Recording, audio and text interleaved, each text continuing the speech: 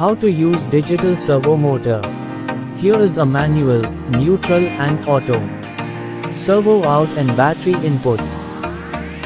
We required 3.7 volts battery and servo motor to test this.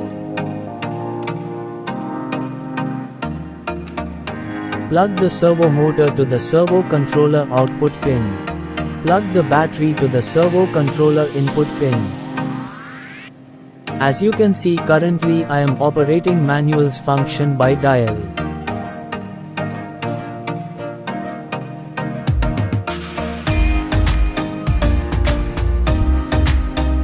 Let's test the neutral function by pressing the select button.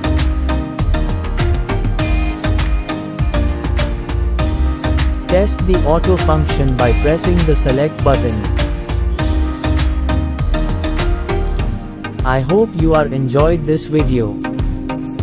If you like the video, please click on the like button, write a comment, and subscribe to my channel.